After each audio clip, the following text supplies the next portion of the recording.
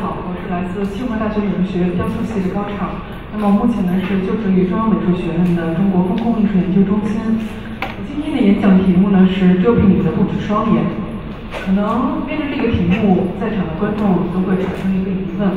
我们的视线不被我们的双眼或者是眼皮所遮蔽，难道是眼镜、墨镜，还是隐形眼镜？但是我希望通过我后面的一个演讲，给大家一个不同的答案。首先呢，展现的是我的之前一组作品，那么叫做感官测试，就是通过不同的材质、颜色这种灯光效果，营造出不同的一些精神的感受。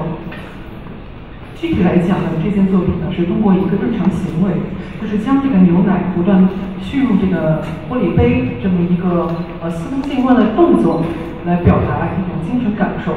那么有的观众又可能提出疑问：这倒牛奶谁不会？这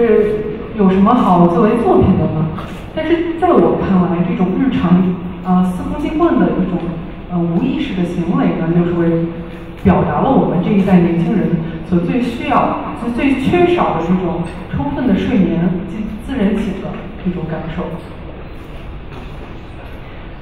这件作品呢叫紧张，那么主要呢是受到我早期呢学习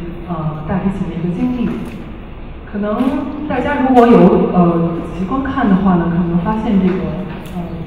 大提琴躺在这个舞台上呢，可能还会有一些水滴的滴落。那么这个主要是由于受到一个我每次在演出上台之前，就会达到一个紧张到不能自已，乃至手脚冰凉，汗水将这个大提琴的指板不停的就是说浸湿，乃至无法正常演奏的一种紧张的情绪。可能每一个人并不是说对这个器乐的学习或者说舞台都有这种感同身受的一种状态，但是我觉得每一个做过在清华做过 PPT、做过演讲、做过毕业答辩的同学，都对这种紧张的情绪并不陌生。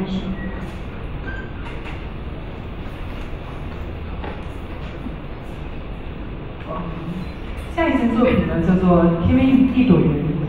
那么这件作品呢，其实是将这个嘴唇呢这种棉花糖一样、云彩一样的形态，饱满的展现在作品面前观众面前。那么牙齿呢咬住了嘴唇其中的一面。我觉得每个人可能在面对帅哥、面对美女，还有着面对美食的时候，就会不自主的咬一下嘴唇的一种下意识的动作。这一件作品呢，表达疲倦。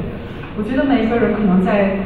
这个跟我可能长期从事雕塑创作呢有一定的关系，就是可能我本身个子也是比较高，然后又不是特别注意休息，然后导致我现阶段的一个脊椎呢出现了一些问题，所以我也是将这种非常硬质的这种骨骼的形态呢进行一个物理性的变形，然后表达了就是说人的一种生理极限受到极度的挑战时一种精疲力尽的一种感受。这件作品我觉得无需多言，它的题目叫幸福感。我觉得就是说每一个人如果说在表达一种快乐的时候，我觉得这个作品都是一个比较直白的表达了，就是说在使用一些领域刻了一种幸福感。在此呢，我想提出一个问题，就是到底什么样的作品或者是艺术形式，它是可以超越了这个民族文化、社会阶级、受教育背景，然后性别的不同，乃至个人经验的这种差异，而引起普遍大众的感觉。那么对于这个问题的回答呢，我觉得是无法避免就是弗洛伊德这种精神分析学的这个理解。那么弗洛伊德呢，很形象的将人的意识比作这个浮在海面上的这个冰山一角，然后将人的这种无意识和下意识呢比作这个巨大的身体的这种庞大的一种体量。但是他的学生荣格呢，就是在他的这种无意识基础上呢进行一个衍生或者是挖掘，他将个人的无意识心理学无意识的这种状态呢与他人的无意识相连接，那么形成了一个巨大的庞大的一个海岸，把这种海岸呢来做一种超越了个人无意识，来推广于他人的一种集体无意识。那么2011年的美国计划心理学家就Deirdre Barrett， 他对于这个超个体刺激的研究呢，也是再一步的就是印证了荣格的这个集体无意识的一个学说。他认为我们这种人类啊，在这种上万年、几百万年的进化过程中呢，还是残留着一些动物的本能。这种本能可以体现在生活中的方方面面。举几个例子吧，就比方说，人天生就不喜欢吃肉多于这种蔬菜，当然这个排除了一些就是所谓的素食主义者。人还天生会喜欢吃那种口味刺激性比较强的食物，就像刚才那个冰淇淋那种细腻润滑的这种甜腻的口感，也是人与生俱来喜欢的这种口味。那么在此又提出本次演讲的第二个问题：那么为什么我们在经历了就是说在受到这种巨大就是无意识的共性的影响的时候，不同的人在面对同一个问题会有不同的一种判断？在此呢，我就要引入一个微认知心理学对于人类意识的一个影响。人类的意识呢，是受到这种从低到高的一个认知阶段的一个变化的一个就是介入。人的感受阶段呢，其实是有着这种，就像我刚才就是作品所呈现的缺乏睡眠，然后对于情欲的一种渴望，对于这种紧张感的一种表达，这些都是来自生活当中最直接的一种情绪的表达。那么之后呢，还有5个认知阶段，例如概念，然后后面是知觉，然后是判断，还有概念以及这个相关的一个推理和一个逻辑思维的一个形成。那么这一件作品呢，叫做《秘密的表面心声》。那么也是通过一个艺术化处理的方式呢，来反思知觉这个认知体系的一个判断。那么知觉是什么呢？知觉是人脑直接作用于客观事物感官刺激的一个反应，是人对感觉信息的一个组织或者是解释和加工的过程，有这种已有经验和注意力的一个参与。那我的这件系列作品呢，就是将这种日常生活中司空见惯的这些物体进行艺术化处理，然后对于我们日常的这种已有经验进行反思或者说是挑战。那么这一组作品呢，叫做周地美术史商业，那么也就是我今天这个主题的来源。那么这个作品呢，其实是针对这个我们的第3个认知阶段，即表象这个认知阶段的一个反思。表象是将这个知觉通过艺术化加工进行一个形象化呈现的过程。我觉得在座的有一些，如果说艺术工作者或者说普遍的一种从事创作的人，都会对这个表象有所理解。就像我们在作画或者说制作一些作品之前，它这种胸有成竹的竹，即是这个知觉这个认知阶段的一个呈现。这件作品它有趣的就是在于，当观众还没有走进作品的时候，他会本能的认为这下面的这个形态是上面这个作品的一个玻璃上的一个反射的情况。然而，当你真的走进这件作品的时候，你会发现，它下面其实是真正的存在于这个空间中的一个实体。然而，这件作品，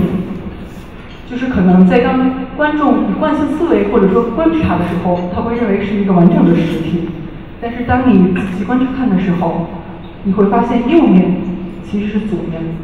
这个实体的一个反射。所以呢，我也是通过这么一个作品呈现的方式，然后对于观众在场的每一位的一个表象这个认知阶段的一个挑战或者说是颠覆。下一件作品叫做性别不详，那么主要是针对第4个认知阶段的一个反思。那么表象是什么呢？这个概念是什么呢？概念其实是对于具体规则或者说概念的一个理解，它有这种对于社会规律的一个掌握。那么这件作品的来源呢，就是在于这个在联合国发展署2009年的一个报告。它的报告中指出呢，全世界有将近9600万的女性是受到杀婴、堕胎和疏于照顾从这个世界上消失。那么就是有将近1亿的女性是由于受到这种重男轻女的一个观念的影响，而从这个世界上消失。那么我也就是通过这个作品当中的这种方框的盒子，来体现就是我们的观念和概念对于人类，就是对于我们判断的一个影响。就是它允许你就像看到这个物体里面的这个具体的形态，但是它又像一个社会当中的一个无形的手，操控着我们的意识的同时，又剥夺着人们的生命。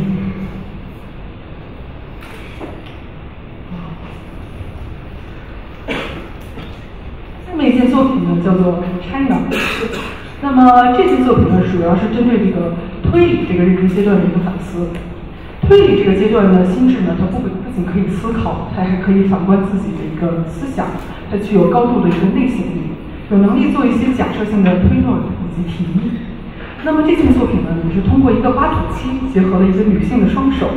和一滴水的形态，展示的就是人类在过度挖掘资源，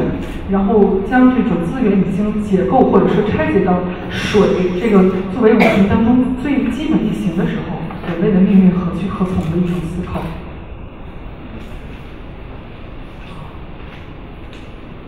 那么这一件作品呢，叫做《笙歌少约在其中》。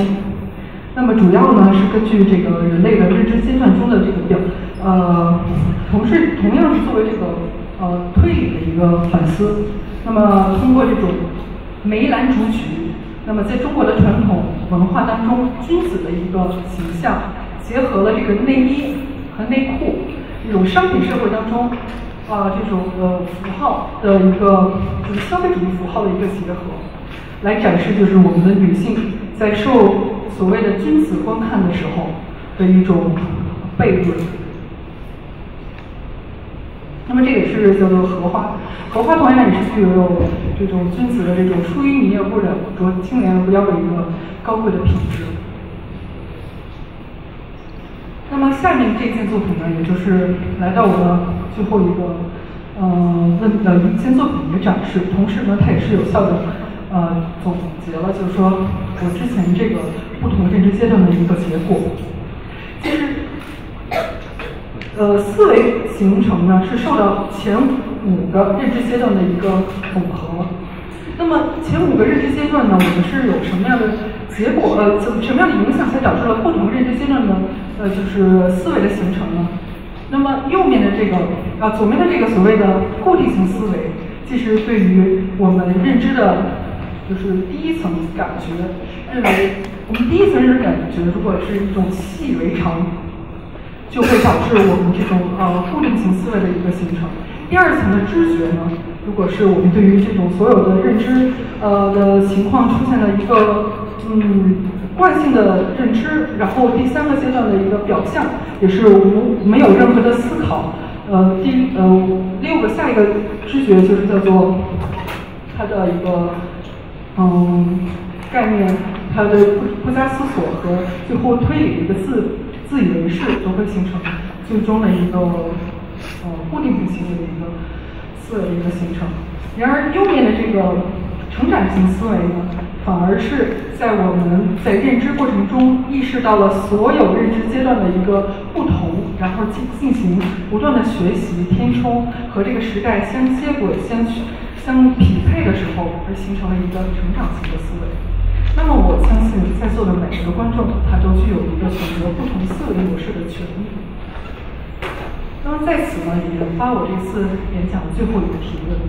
即是如果我们的固定思维遮蔽了我们的双眼，那么我们只能看到什么，而不能看到什么？如果我们换一种思维方式进行思考，我们又能看到其他什么？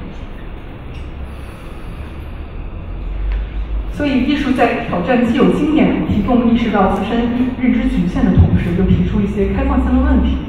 即是为何我们总是思考我们看到了什么，而非思考我们如何观看？又是什么原因导致了我们对于事物认知的方式愈加趋同？是这种信息的来源，还是我们这种所谓的教育模式以及过度商品化的这种物质的消费这个观念的一个影响？我觉得在座的每一位观众都可以有自己的答案。最后呢，引用这个小杨子一篇诗句《镜子篇》：与其找一个人，不如找与其找一面镜子，不如找一个人，冲着他看，男女老少，老幼肥瘦等等。最后呢，就是引用这个是我的一个个人网站，如果大家对于我刚才的一些作品还有一些演讲有些感受的话，可以跟我在上面留言。谢谢大家。